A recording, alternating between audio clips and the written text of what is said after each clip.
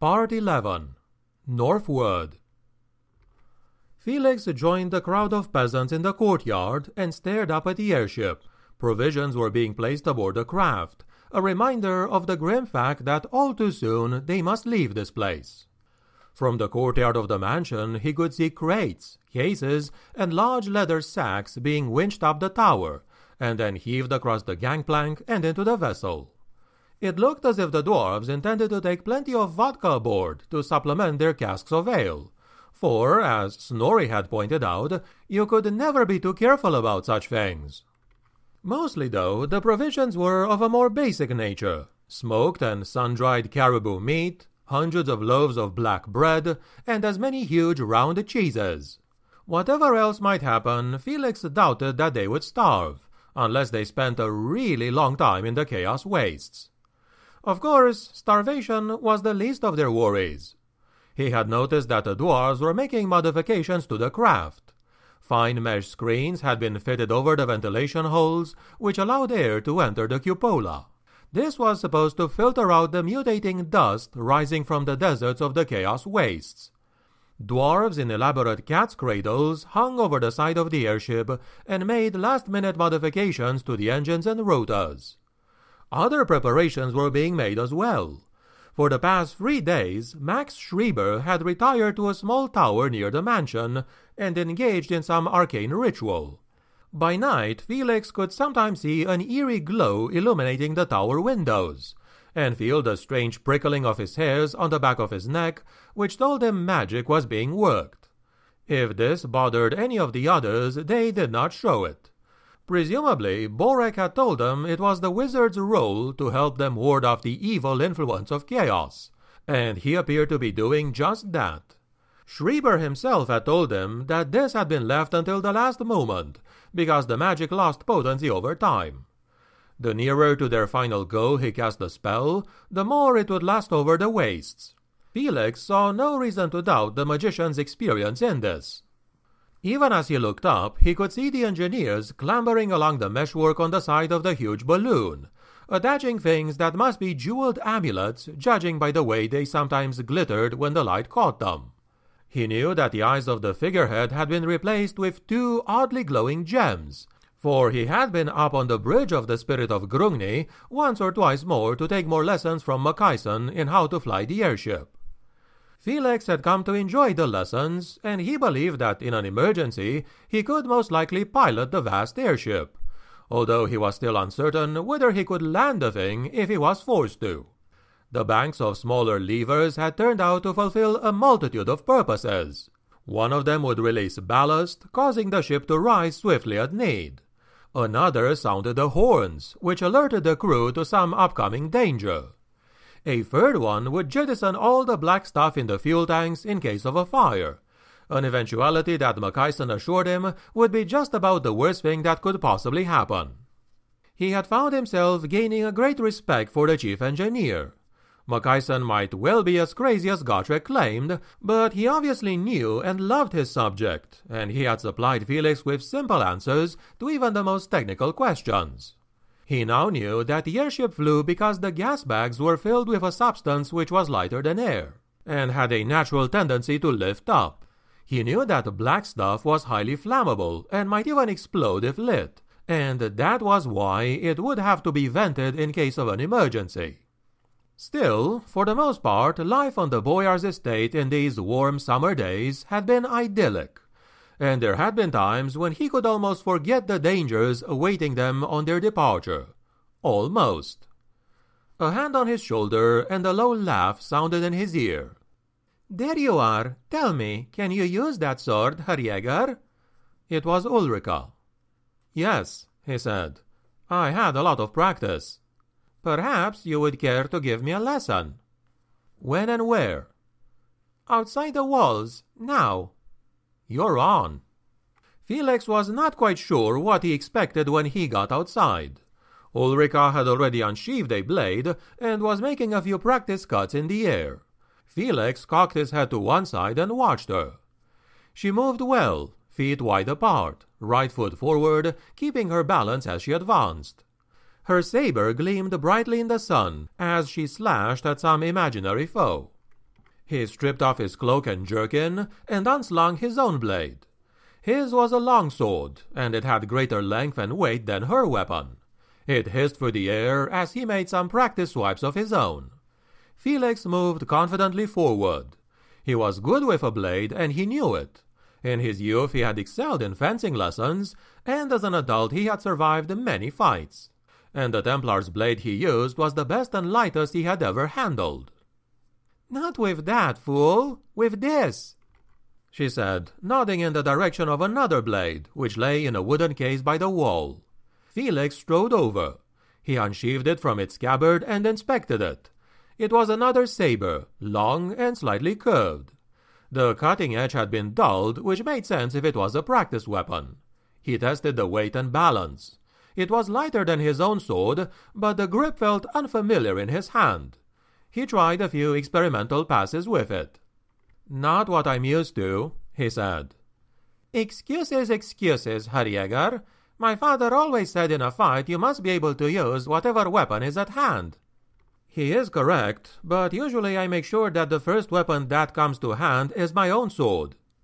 She smiled at him mockingly, head tilted back, lips slightly open. He shrugged and moved over towards her, the blade held negligently in his right hand.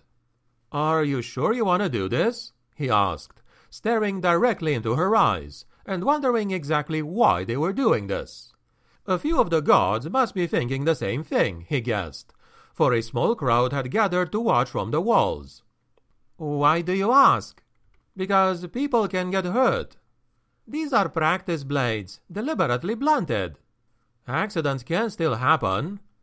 "Are you afraid to fight me?" No.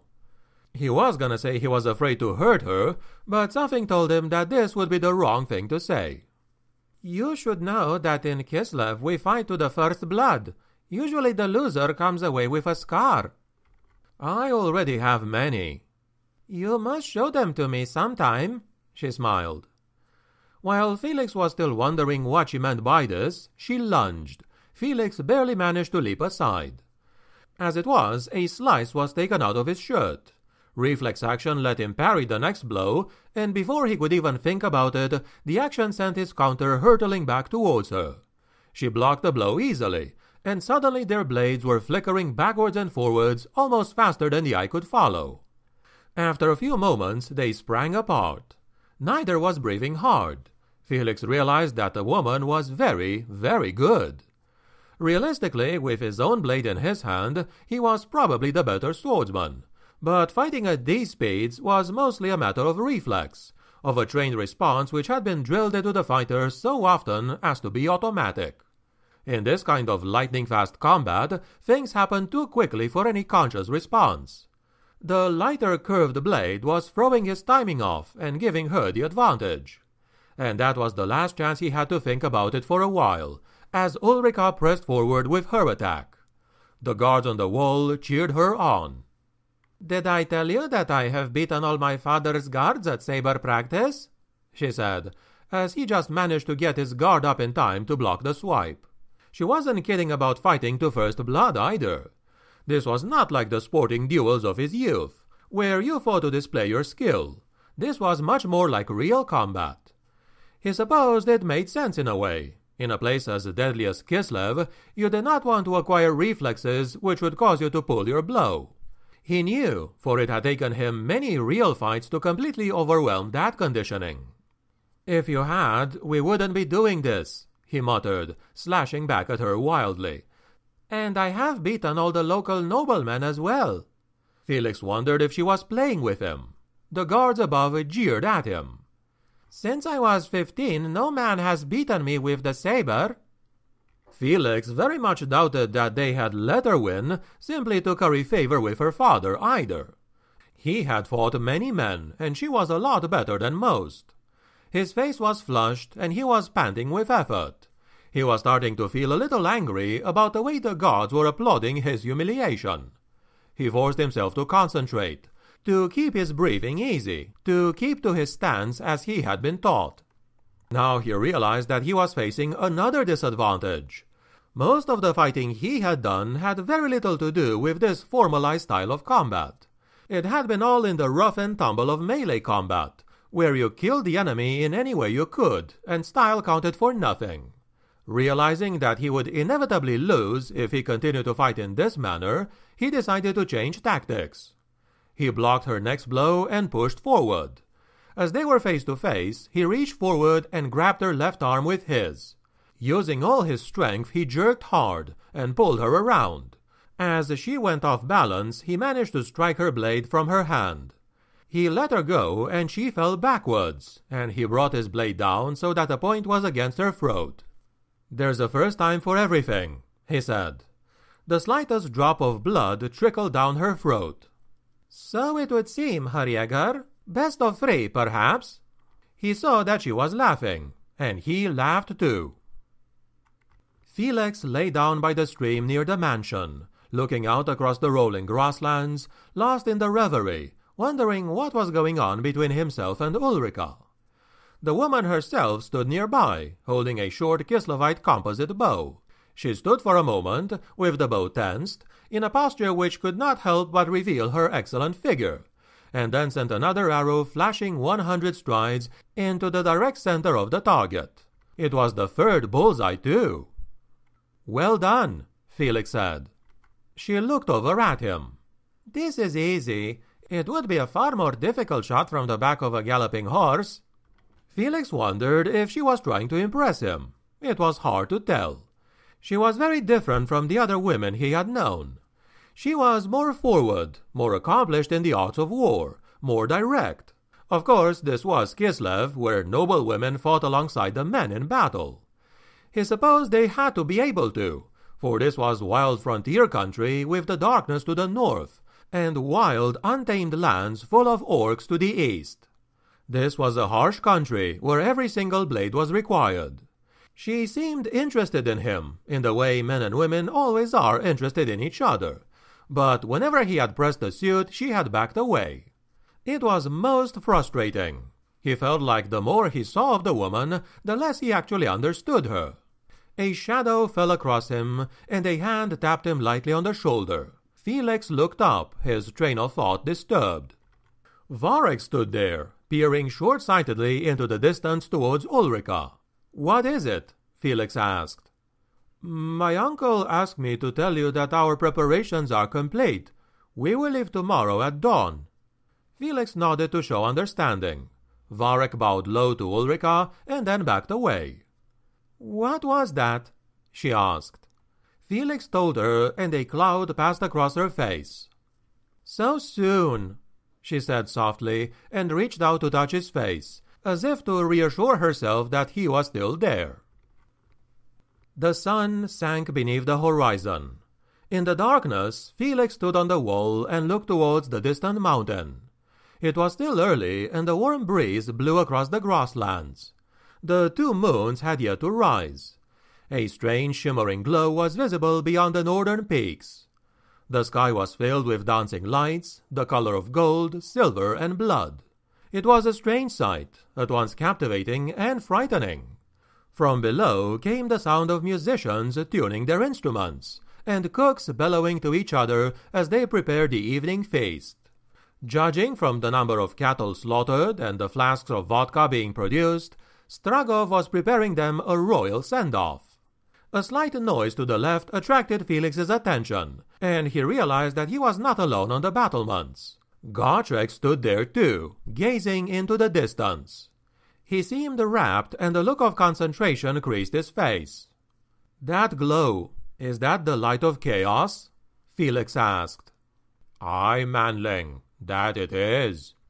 From here it looks almost beautiful." "You might think so now, but if you went through Black Blood Pass and marched under that sky, you would think differently." "Is it really that bad?" "Worse than I can ever make it sound. The sands of the deserts are all of strange colors, and the bones of huge animals gleam in the light. The wells are poisonous. The rivers are not of water, but other stuff like blood or mucus. The winds drive the dust everywhere. There are ruins that once were cities of men, elves, and dwarves. There are monsters and enemies without number. and they are not bothered by fear or sanity. You lost a lot of people the last time you were here? Aye. What are our chances then? Felix wanted to add of surviving, but he knew that would be a meaningless question to a slayer. Of reaching Karag Dum. Gotrek was silent for a long time. From behind them rose the sound of singing. From the grass beyond the manor house came the sound of night insects. It was so tranquil that Felix found it very hard to believe that this was in actuality a land on the frontier and of endless war, and that tomorrow they would be passing over the chaos wastes, through a country from which they might never return.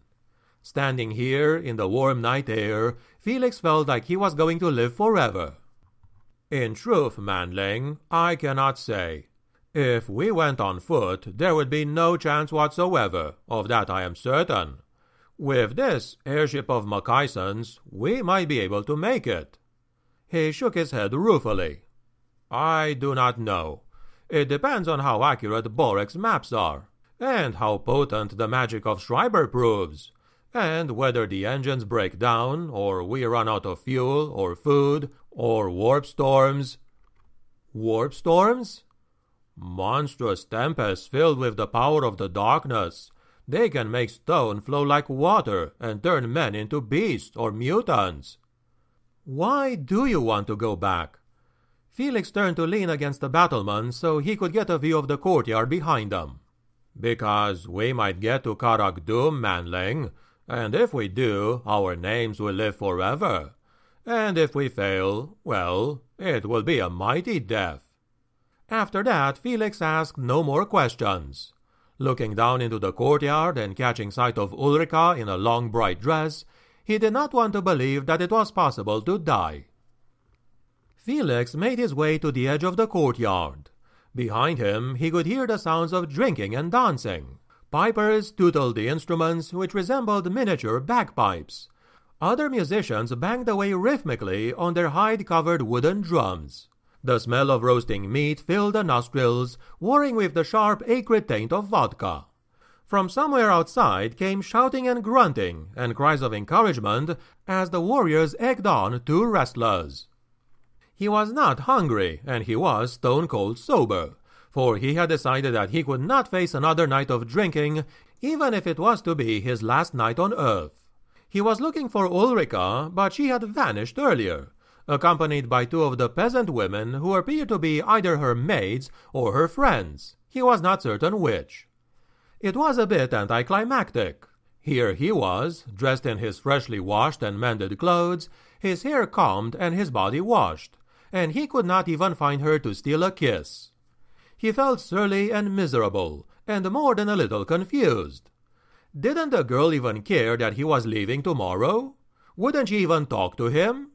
He was in not a mood for the gaiety behind him. He was going to return to his room and sulk. He smiled bitterly as he went, knowing he was being childish, and not wanting to do anything about it. At the half-open door he paused. His chamber was dark, and there was a quiet sound from within. Felix's hand reached for the sword, wondering if this was a robber or some servant of the powers of chaos, which had slithered in from the night under the cover of the merrymaking. "Felix, is that you?" asked a voice which he recognized. "Yes," he said, in a voice suddenly so thick that he had difficulty forcing the words out of his mouth. A light flickered and the lantern was lit, and Felix could see a bare arm protruding from beneath the coverlet. "I thought you were never going to show up," Ulrika said, and threw the quilt aside to reveal her long naked body. Felix rushed to join her on the bed. The scent of her filled his nostrils, and their lips met in a long kiss, and this time she did not break away. The light of dawn and the crowing of the cockerels woke Felix. He opened his eyes to see that Ulrika lay beside him, propped up on one elbow, studying his face. When she saw that he was awake, she smiled a little sadly. He reached up and ran his hand along her cheek, feeling the soft skin of her face beneath his fingers. She caught his hand and turned it over to kiss the palm. He laughed and reached out. He drew her down to him, feeling the warmth of her body, happy to be there, happy to be holding her and feeling her heart beat against his naked flesh. He laughed in sheer pleasure, but then she shuddered and turned away from him as if she was about to cry. "What's wrong?" he asked. "You must go," she said. "I will be back," he blurted foolishly. "No, you will not. No man ever returns from the chaos wastes, not sane anyway, not untouched by chaos." He realized then why their lovemaking of the previous night had possessed such desperate urgency. It had been a one-night thing, a gift from a woman to a warrior she thought she would never see again. He wondered if that happened a lot here. His happiness vanished, but he held her anyway, stroking her hair. A heavy knock sounded on the door. "Time to be away, manling," came Gotrek's voice, and it sounded like the voice of doom.